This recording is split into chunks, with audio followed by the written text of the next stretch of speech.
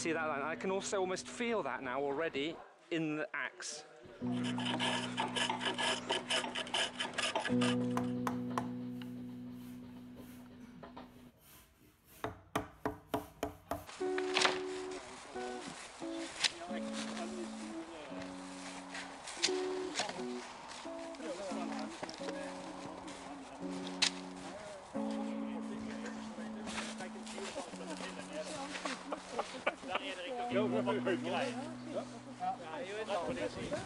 Jeg tror jeg flytter stigen.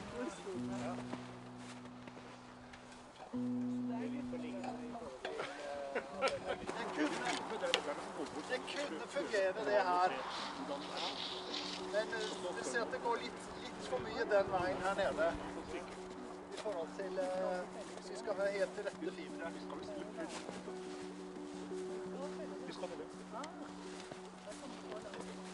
Det burde være 2 stykker på Jønsson. Ja, den ser ganske perfekt ut. Den står litt lenger borte for oss å se mest mulig.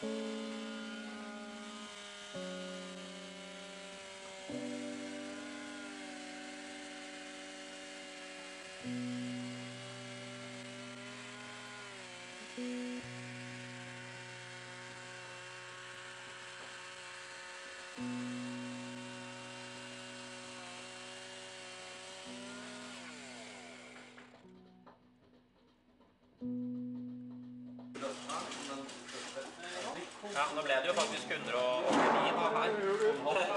Så ble det akkurat 189. Nei, 89.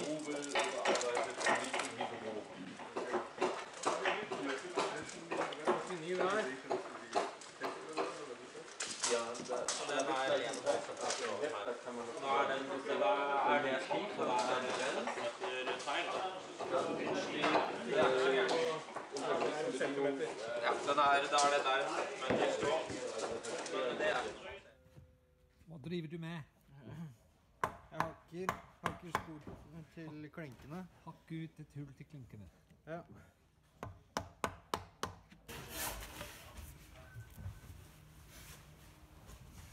Utrolig bra belysning. Ja.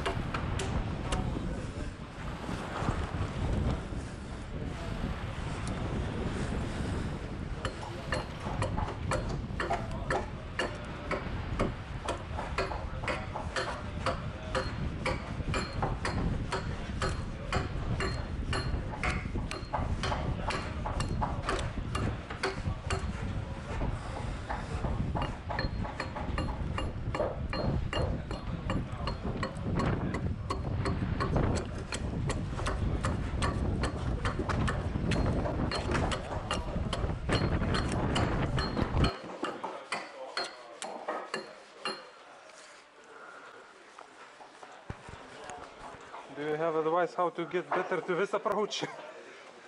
Yeah, we could see it. This is because of the direction of the wood. Yes. You see it's moving that way, which means that you can hit it quite nicely.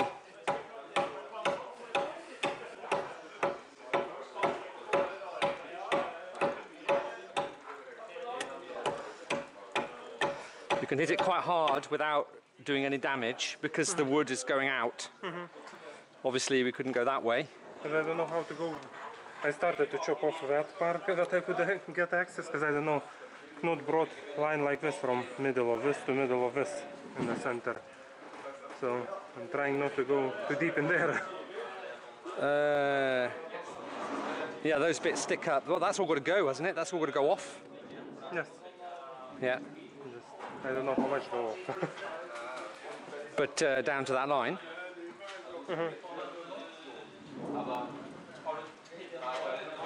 This is that middle plank and that's top corner of it.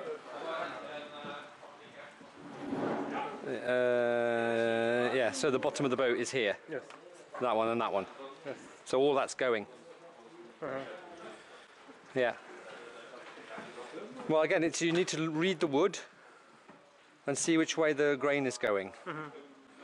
So as long as the grain is going out, you can hit it quite hard that way, without doing any, without the danger. So here, like with this one, I've broken up the fibres to stop it from, to stop it from giving too much resistance, and then I start a line at the top. And you see, I can hit quite hard.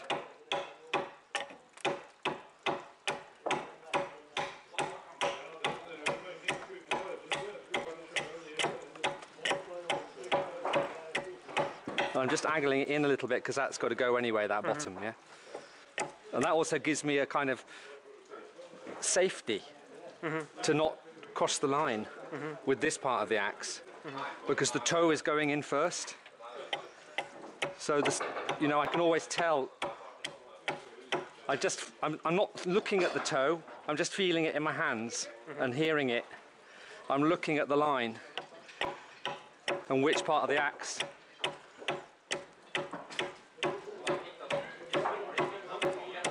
And there, the wood starts to go in.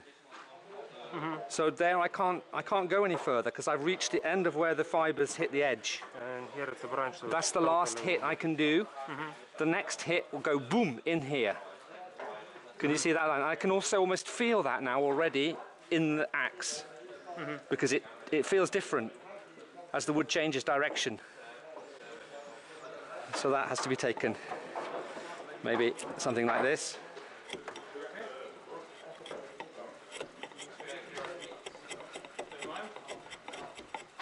And then that can, that can go off from the other side when you do the other side.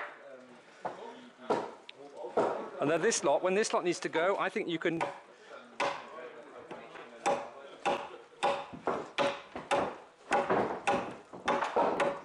You can go right down in order to make these bits come off really easily.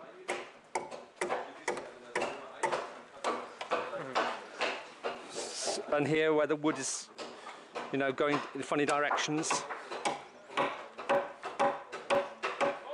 I don't want to hit that way because that will split in. It's already weak.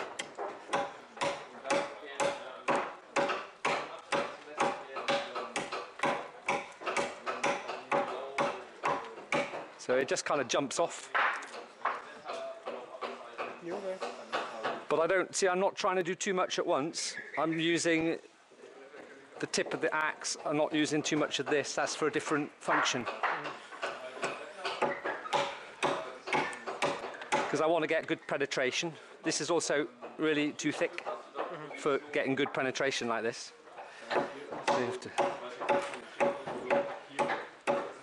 And see, once those have all been broken across, then then it's easier to do it. But I mean, I did mine lying down. I didn't do it standing up like this. I think it's easier lying down like that because then you've got the benefit of using the axe this way, which splits the fibres off nicely. This way they almost come off without the huck, because it's very weak that way. Against this way is very weak, the wood, whereas that way it's very strong, or stronger at least than that. Yeah.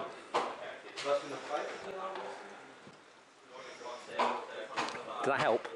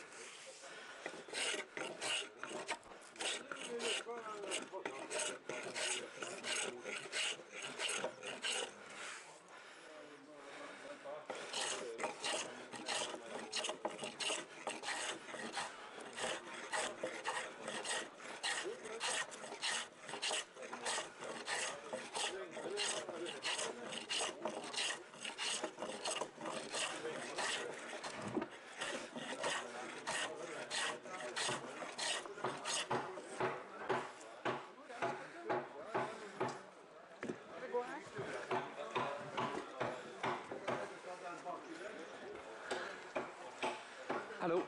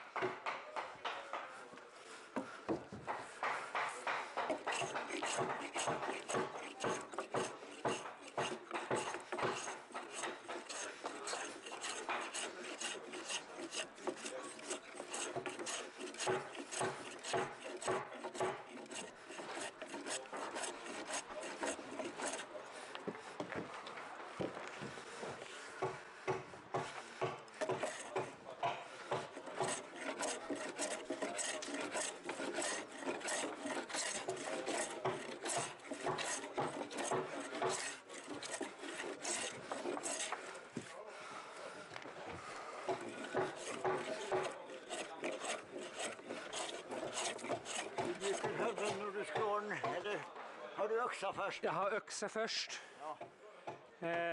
Herfra til dit. Ja, for jeg har gjort meg en strek for å ta den i null omtrent. Ja. Vært i sånn hakk, og så la det være.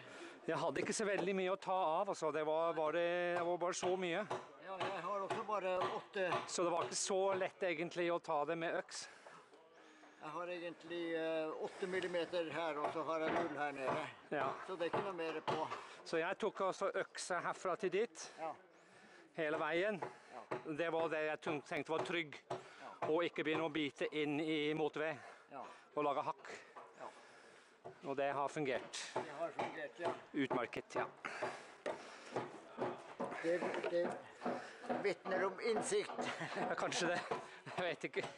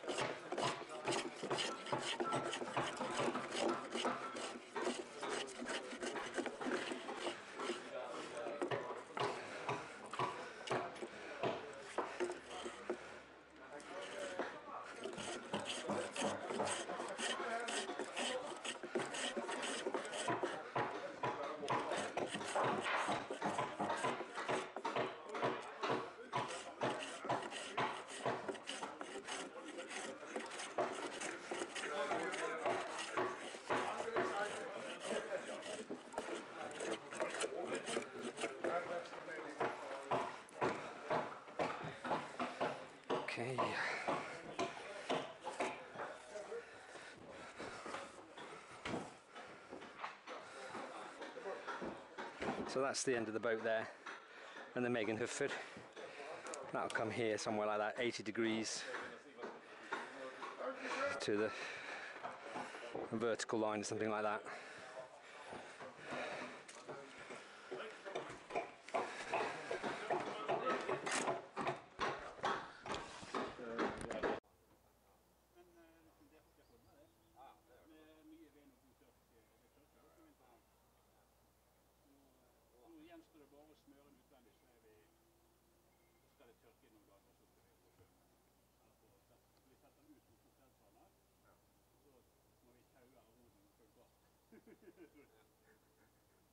Jeg skal legge meg litt grann i gresset, fant jeg ut da, I stedet for å starte før, for at jeg er så trøtt.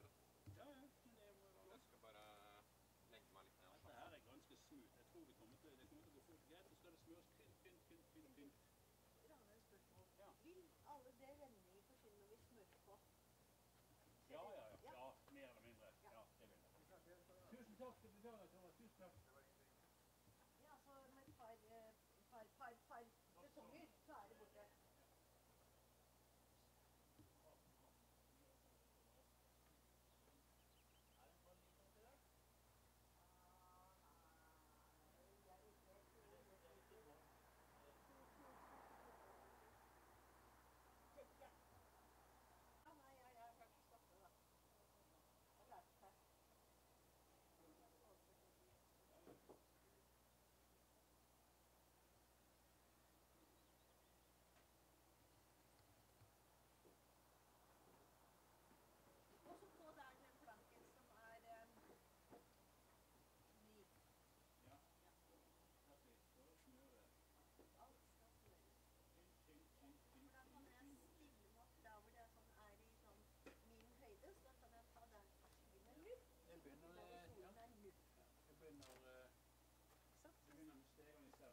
Ja, nå skal jeg bare hente til ham.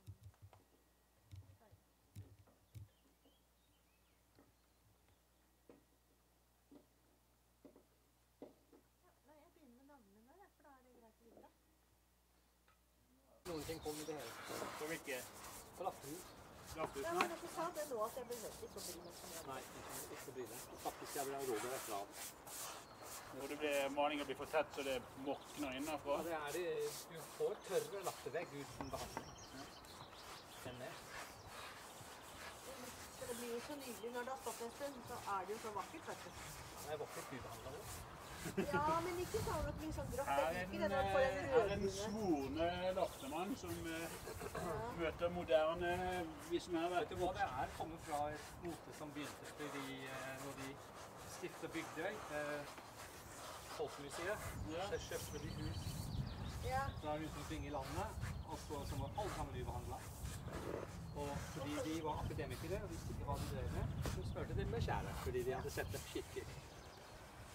Jeg lurer om kirke var svartmalt delvis symbolsk også. Så det var bare for det tekniske like. Jeg har funnet skjære på gamle laftehus, men det bare I de gamle lovene, gulstengsloven blant annet, så var det bestemmelser om hvor ofte stavkirken skulle. Ja, men det var noe annet. Kirken har vært tradisjonelt skjærebehandlet med et hus. Det rett og slett en måte som startet I 1820 eller noe sånt. Det har jeg vært fortalt, og andre har sagt det stemmer det. Det er småhusket det.